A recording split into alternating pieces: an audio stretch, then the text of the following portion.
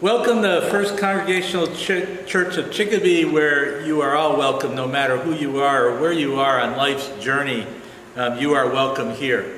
And it's good to be here with you. Even though we're online, we are together as one and worshiping the Lord. So we have a couple announcements. So today we will be collecting in a drive-through fashion at the church food for our ministries here, both Breaking Bread and Regina's Pantry, along with Loaves and Fishes.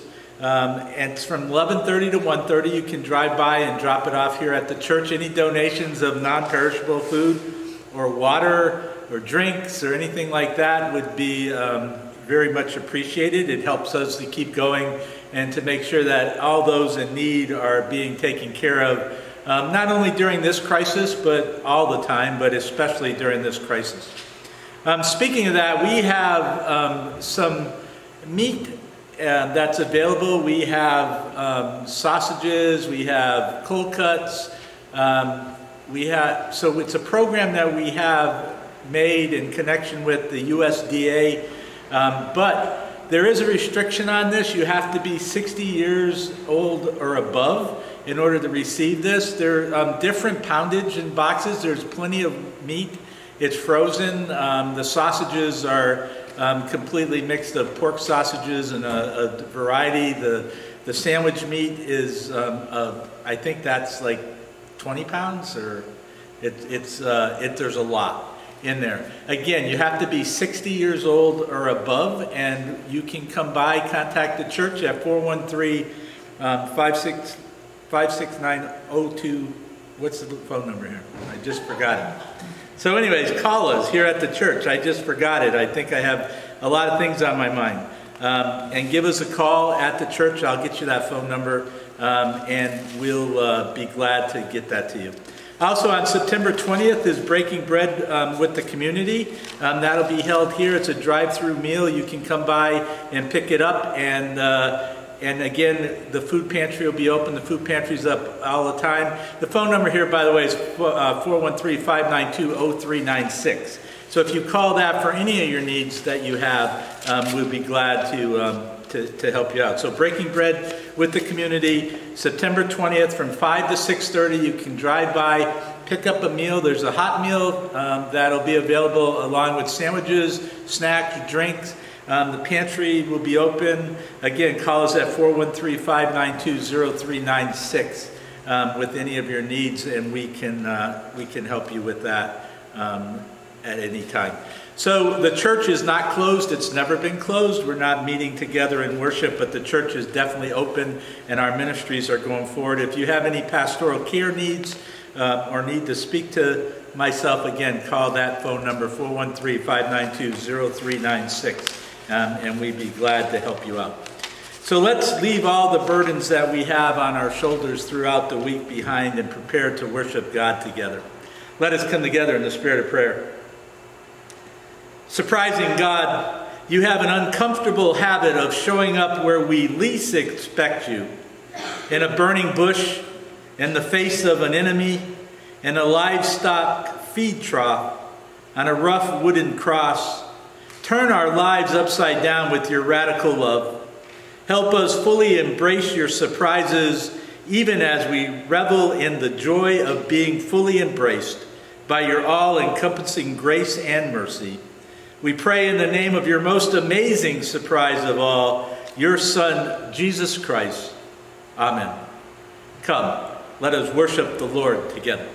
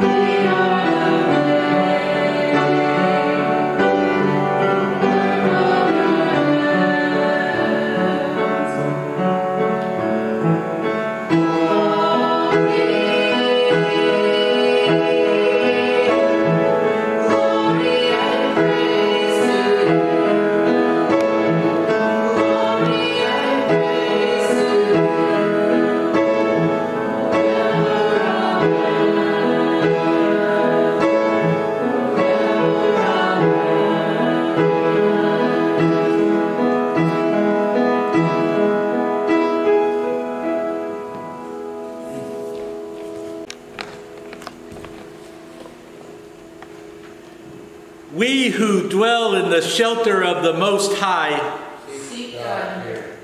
We who come to be inspired and changed, Seek God's Spirit here. We who know how little we know, Seek God's Word here. In one voice let us offer up this our prayer of invocation. God, you are made known to us in the rustling wind that blows, in the blazing fire that does not consume, in the face of the good, in the deep of the unknown. We meet you here. We accept your greeting. We welcome your inspiration. We await the change you have in store for us. Draw us into you. Inhabit our spirits. Focus our attentions. Bring us to you. You who are already with us, help us to be as you would have us be. Through Jesus Christ, who lives and reigns with you and the Holy Spirit, here and everywhere, now and always. Amen. Our hymn of praise this morning is hymn number 580, Here I Am, Lord. I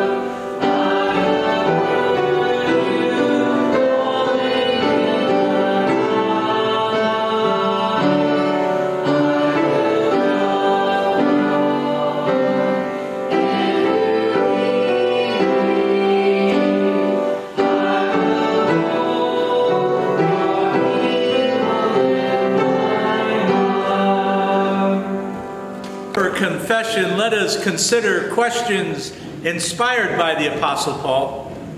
Is our love always genuine? Do we resist the evil we see? Do we consistently seek to serve God? Are we hospitable to strangers? Do we offer blessings to our enemies? Do we even know what this means? Do we have close relationships with people who are really different from us? Do we seek revenge on those who have wronged us? Good friends, we do these things. We do them often. Maybe not all at once, but they are actions that are part of our human condition. They are also actions that turn us away from the love of God that is always offered to us. In this time of confession, God invites us to examine all of this and to repent, which really means just to turn back. So let us confess our sins, and as we do, let us turn back as we pray, first in one voice and then in silence. This, our prayer of confession. God of mercy and forgiveness, we confess that our love isn't always genuine. We see evil and wring our hands instead of resisting it. We forget to consider more ways to serve you. We turn our back on strangers who could benefit from our hospitality. We do not pray enough for our enemies. We associate with our own kind, fearing the other. We relish in fantasies of revenge. For all this, and for all that burdens our heart today, O God, we seek your forgiveness. Have mercy on us and hear our prayers.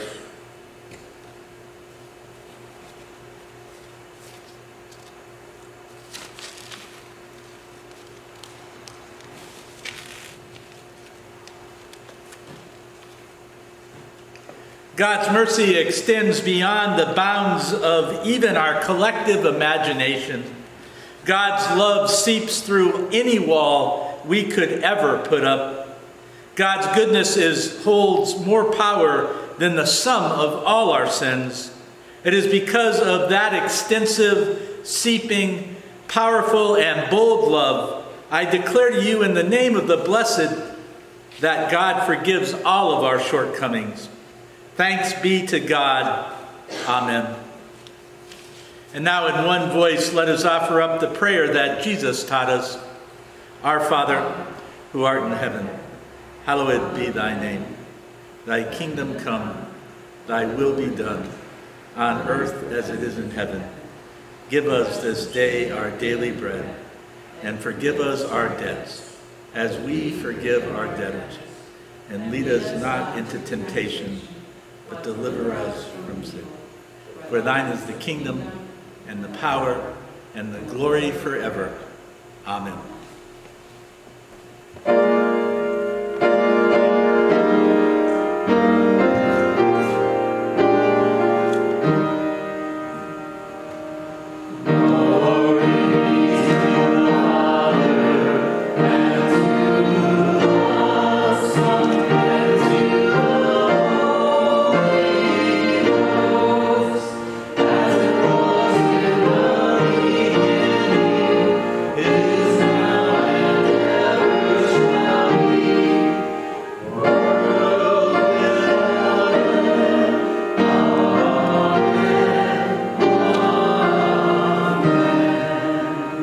To our time of sharing our joys and concerns. So let us prepare to come together in a time of prayer. Hear us now, for we are praying. Hear us now, for we are laughing in our joy. Hear us now, for we are crying out to you, wondering what will be, what will be. Speak to us, God, for we are listening. Speak God, for we are waiting for your voice. Speak to us, God, in our hearts and all around. Tell us what can be, what can be. Let us still our minds and open our hearts and prepare to come together in a moment of prayer. Lord, we love the drama of the burning bush. Here is the quaking Moses telling God that God has made a mistake. Moses does not believe that he can perform the task to which God has called him, but God knows better. God will provide the support structure for this awesome task.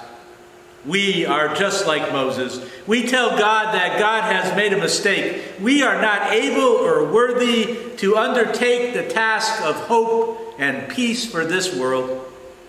We mumble about responsibilities and commitments, but God chides us to be in service by helping others. God will give us the strength, the tools, the support that we need. We do not need to fear. Lord of hope, we come to you this day. We have followed many paths, and the one of hope leads to this doorway. Enter our hearts this day as we share our joys and concerns in prayer and in the actions and service that follows. We lift before you situations and people who are in need of your healing mercies and your peace. Help us to be those who would bring this peace to them. Let us be in prayer, lifting our concerns to God as we pray for Hector, a young boy in need. As we pray for our country, that no one tears it apart. We pray for those that are affected by COVID-19 and all effects, both illness and the effects that the wrath of our economy brings on them, loss of jobs, loss of the ability to survive. We pray for all of our people who are divided now, divided and becoming more divided. Help us to become one in your name, one under you, as our oath says. We give thanks for many things. We give thanks for this church that you have let us use to bring your love back into the community. We give thanks for all the ministries, all the volunteers, all the people who are getting help from these ministries. We give thanks for all the people who are working to help bring this country back together once again. This day we have brought before God the names of people and situations that lay heavily on our hearts. We feel powerless to bring the healing words of hope. And so we offer you these situations, O God of compassion and mercy. Our trust in you is rightly placed, for you hear our prayers and will respond. We can count on God to be present with us and with all those in need. Now, it is our turn to respond to God's call with a fervent yes, trusting in God's presence and guidance. Let us go forth to serve joyfully and confidently in God's world. And we ask all this in the name of your Son, our Lord, our Savior, our friend, Jesus. Amen.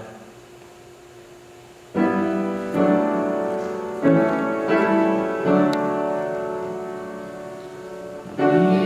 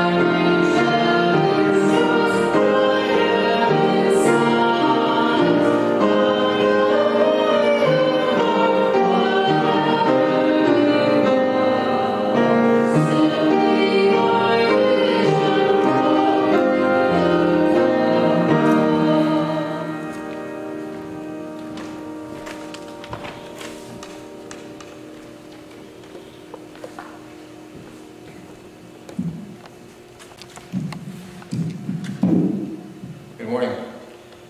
Our first reading today is from Exodus 3, verses 1 through 15. Moses was keeping the flock of his father-in-law Jethro, the priest of Midian. He led his flock beyond the wilderness and came to Horeb, the mountain of God. There the angel of the Lord appeared to him in a flame of fire out of a bush. He looked, and the bush was blazing, yet it was not consumed.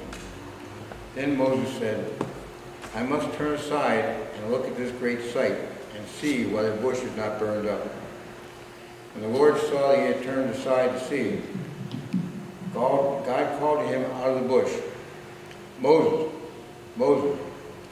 And he said, Here I am. Then he said, Come no closer. Remove the sandals from your feet, for the place on which you are standing is holy ground.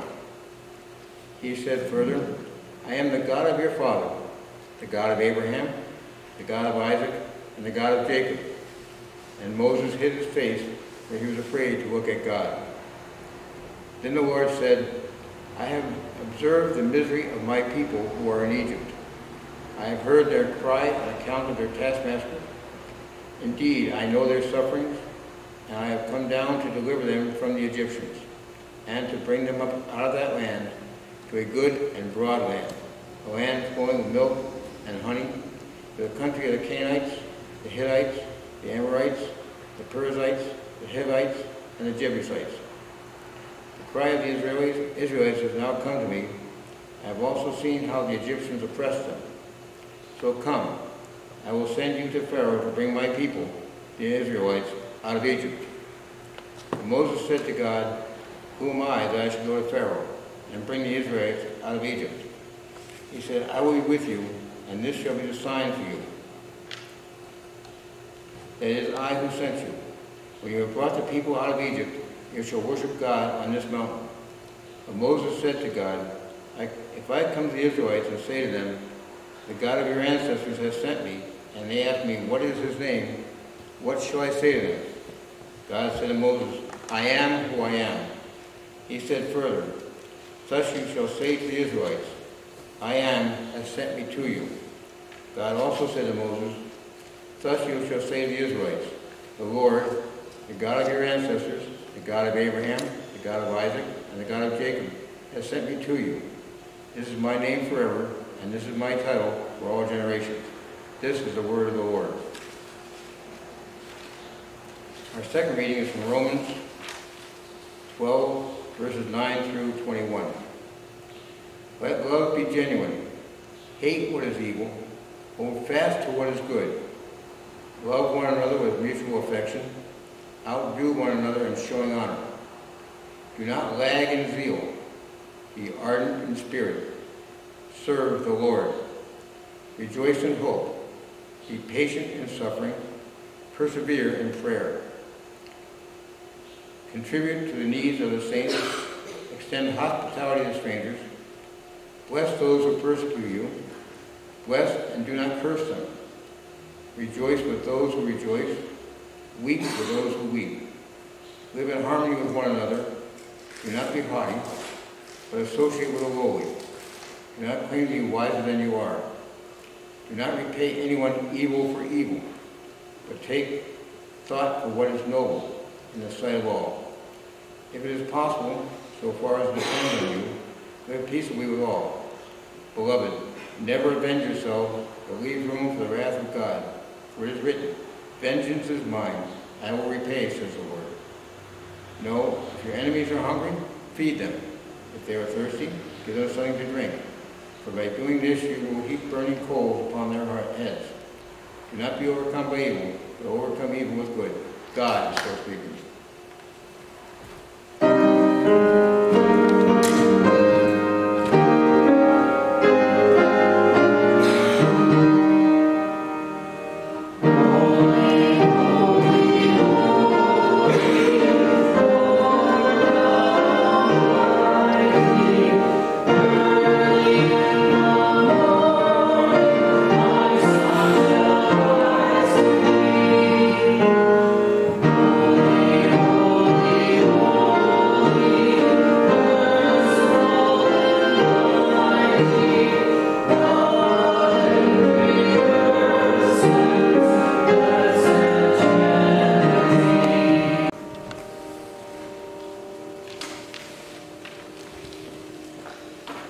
Gracious God, we do not live by bread alone, but by every word that comes from your mouth.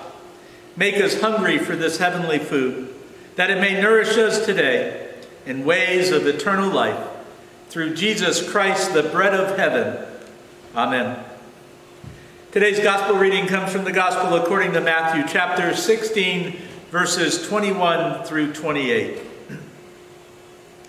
From that time on, Jesus began to show his disciples that he must go to Jerusalem and undergo great suffering at the hands of the elders and chief priests and scribes, and be killed, and on the third day be raised. And Peter took him aside and began to rebuke him, saying, God forbid it, Lord, this must never happen to you. But he turned and said to Peter, Get thee behind me, Satan. You are a stumbling block to me, for you are setting your mind not on divine things, but on human things. Then Jesus told his disciples, If anyone wants to become my follower, let them deny themselves and take up their cross and follow me. For those who want to save their life will lose it, and those who lose their life for my sake will find it. For what will it profit them if they gain the whole world but forfeit their life? Or what will they give in return for their life? For the Son of Man is to come with his angels in the glory of his Father, and then he will repay everyone for what has been done. Truly, I tell you, there are some standing here who will not taste death before they see the Son of Man coming in his kingdom. This is the gospel of our Lord and Savior Jesus Christ. May your ears be open to hearing and your hearts to receiving. Plan that is given to us, then there has to be an intent of that plan that we fully understand in order for us to execute the plan. And this comes about no matter what you're doing. In the military, there's an operations order, and in that operations order, it's read the commander's intent. So you know that all of these tasks that are being done, what the commander wants you to accomplish at the end. In industry and business, there's a plan, and then the CEO or the COO or somebody explains to you exactly why they're doing this. Plans are important, but the intention of those plans are even more so. I remember when the current Pope took power, the thing that was very heartening to me to hear was that he told his priests to leave their offices, to leave the comfort of their buildings, and get out in the street. Now, I'm not kidding myself. I know that this Pope is still Roman Catholic, and there are great chasms between what he does and what I do, in fact, in theology, but yet in his social justice, in him saying to get out into the streets, to get out on that sacred ground is important. See, this building that we're in now, that you're not in with us, it's nice. It has a lot of historical relevance. Culturally, it's important to the city of Chicopee. To each one of us, it's important because it makes us feel good. And yes, this is sacred ground. But when I walk out onto Chicopee Street, that too is sacred ground. The sacred ground, the place of the Holy of Holies that was read in Hebrew Scriptures. God does not stay in this one building. God is everywhere. Now, holy moly, Peter went in just a matter of verses from the rock that Jesus will build his church on to Satan. If you remember last week, we read Jesus saying, wow, Peter, you got it. You're right on. You're the one that we're going to make it. And today he says, get behind me. You're nothing but an obstacle to what I'm trying to do. Peter, you don't understand my intent. You see, Peter was, when he stated that Jesus was the Messiah, he was really comfortable within that theology. He was comfortable saying Jesus was the one that God sent to save us. But he left that comfort zone when Jesus said, I have to go to Jerusalem and they're going to kill me. And Peter said, no way. And Jesus said, if you come out of your comfort zone, then you'll be doing the thing of God. But if you stay in it, then you're doing things only for yourself. Jesus said, pick up the cross and follow me. Now know this, that not particularly meaning the crucifixion cross that Jesus will be nailed to, because nobody knew that was going to happen.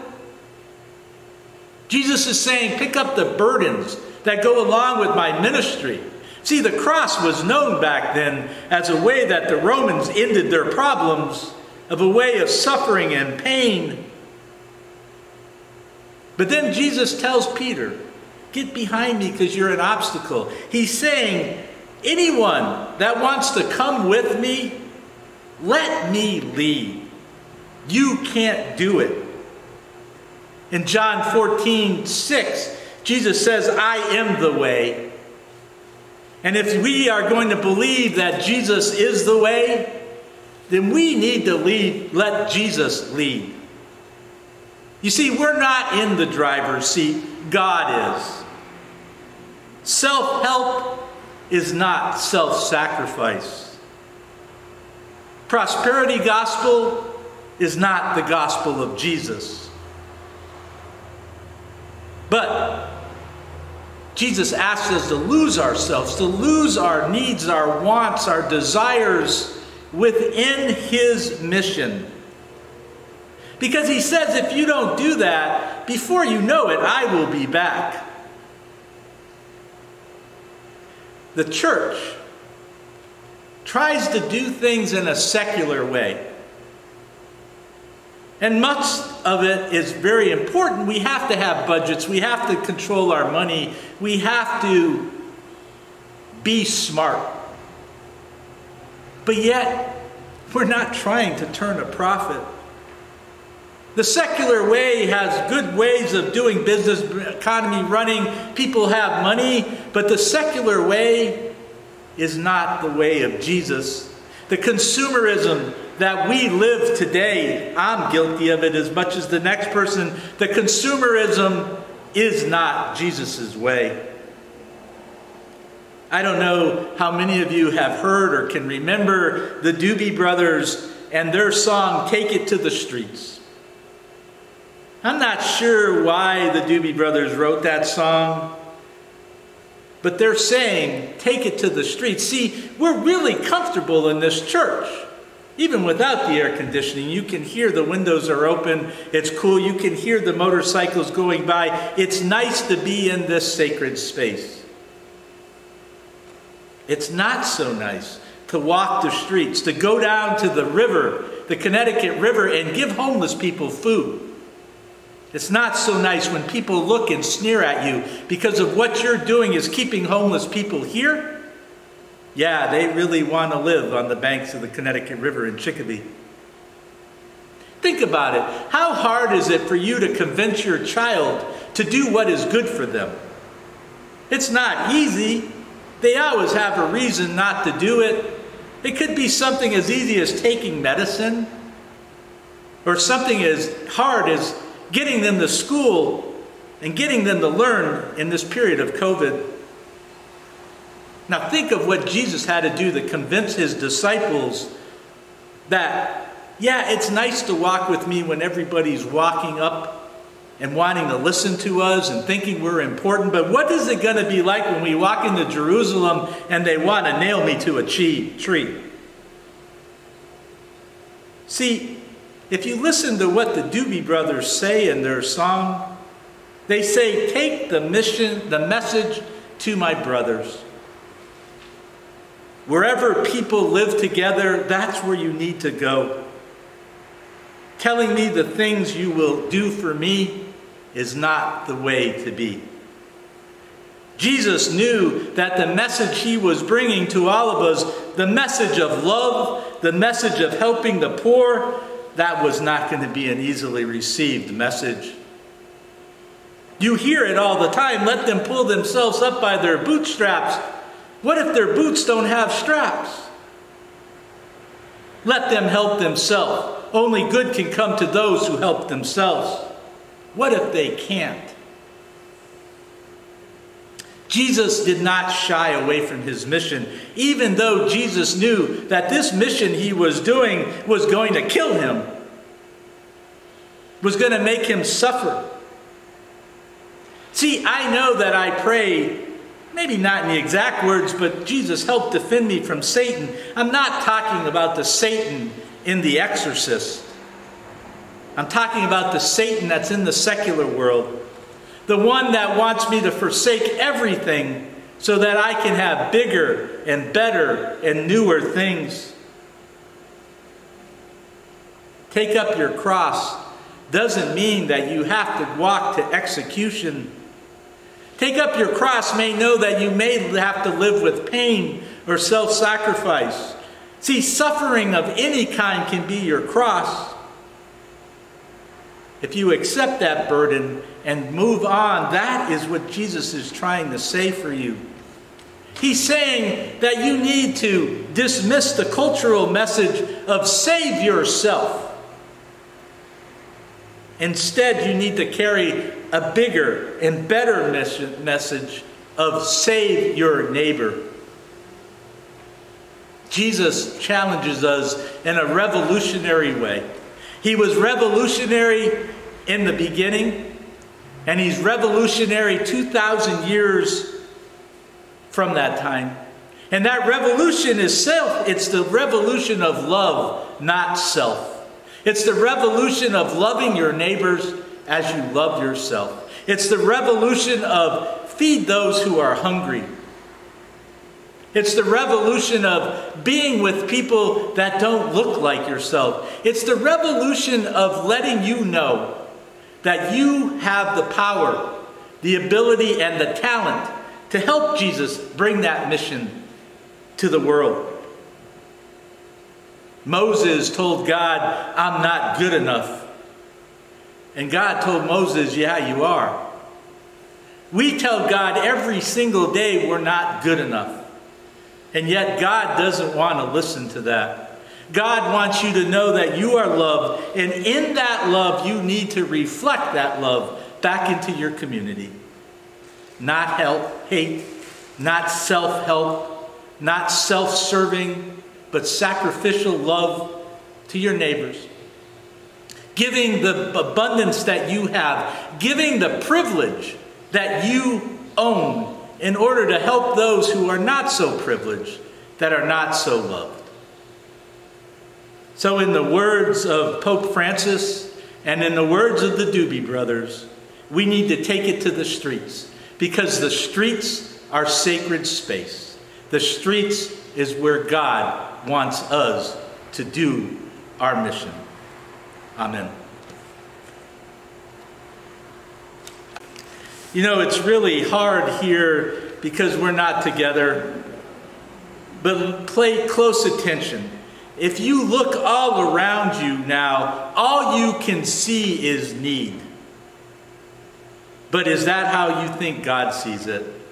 See, I think God looks around and God sees need, yes, but God also sees great abundance in his creation. God sees all the gifts that God has already given us, and God sees opportunity. As a church, we are invited to look around through the same lens, seeing opportunity, gifts, and possibilities around us, while acknowledging the deep needs that surround us. Each person here watching today has something to give. And each person is a need. I invite you to prayerfully reach within yourself, acknowledging a need you bring today. Recognizing that every person around you brings a need, as well as a church. As a church, it's our job, our calling, to join together and meet those needs. Share them with us, and we will receive them prayerfully. And as the offering is gathered, however it's gathered, I invite you to acknowledge in your giving that you had a gift to share today, and I invite you to share that gift generously with others, trusting that the people around you will do the same thing. Share your gifts with us, and we will receive them gratefully.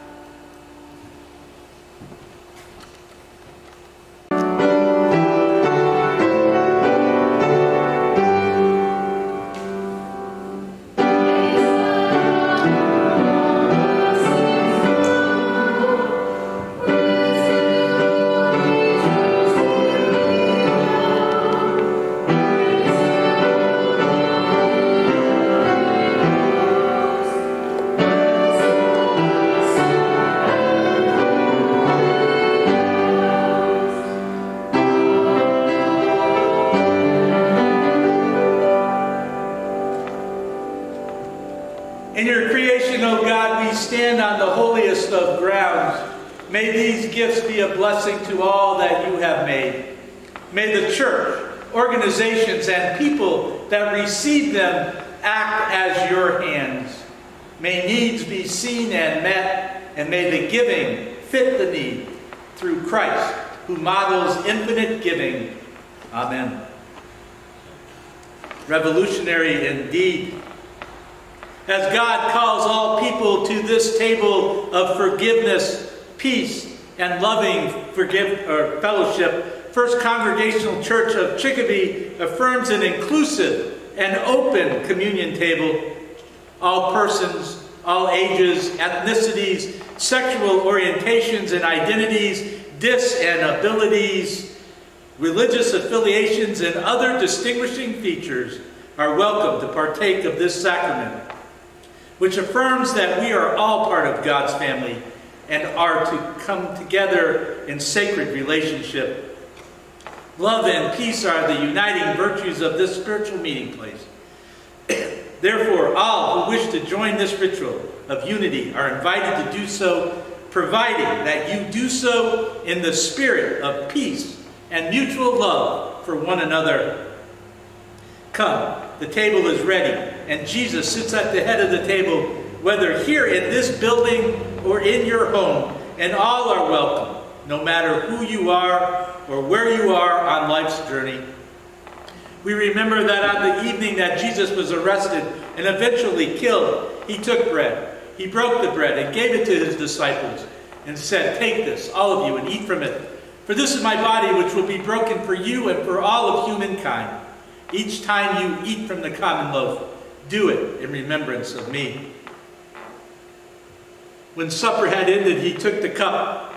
Again, he gave God thanks and praise, took the cup and gave it to his disciples, and said, "Take this, all of you, and drink from it. For this is the cup of the new covenant, which will be poured out for you and for all of humankind. Each time you drink from the fruit of the vine, do it in remembrance of me." God, may this bread connect us more closely with you and with our neighbor, near and far. Let us come together in the spirit of prayer.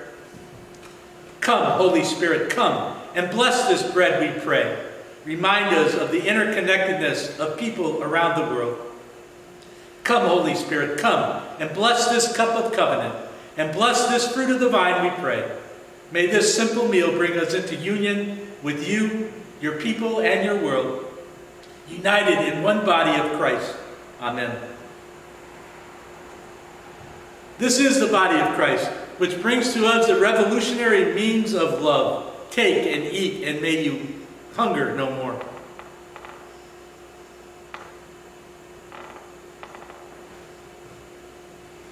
This is the cup of the new covenant, which is here for all, to bring us all together under the love of God. Take and drink, and may you thirst no more. Time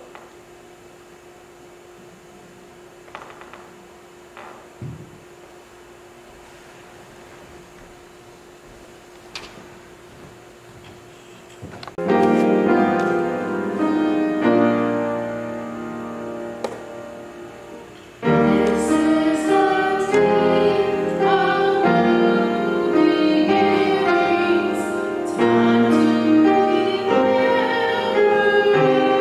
remember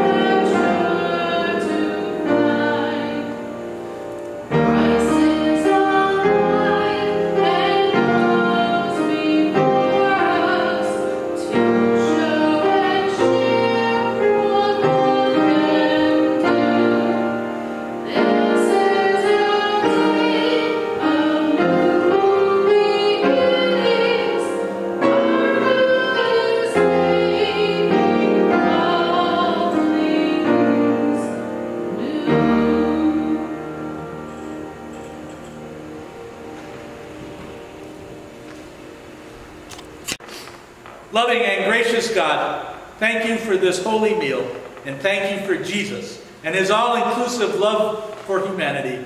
Thank you for this day, which we worship and serve you. Amen. So I want to remind you again that today we have a drive-through collection for non-perishable food to include drinks like water to help us to sustain our three missions that we're doing right now: Breaking Bread, Regina's Pantry, and Loaves and Fishes. And also to remind you that we do have food, frozen meat available, and it's here now, and it's going to continue again for at least one more gathering from the state of Massachusetts. It's a USDA program, so it is controlled that you have to be 60 or above. You can call the church at 413-592-0396 to do that. And you know, I just want to bring, because there's a couple things that come to my mind. I say to let the burdens of everything that we have continue during the week. It's a good thing. I mean, if you try to focus on everything that's going about, you might forget things like the church's phone number. So we need to stay focused on God and focused on what we are doing to bring that love of God. And also that although the sermon and everything is important, that we're kind of a different Congregational church, is that we do communion every week. So the service, although the sermon isn't over, so the service, the communion aspect of the service is pretty important to us too. So just letting everybody know that. So I hope you guys have a great week. Our hymn of journey this evening is "Let There Be Peace on Earth."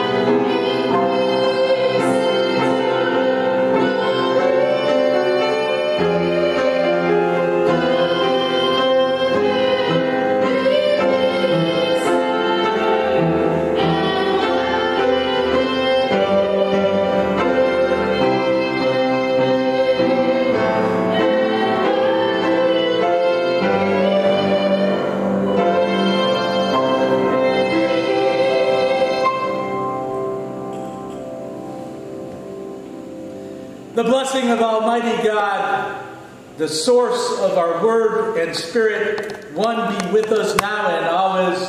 Amen.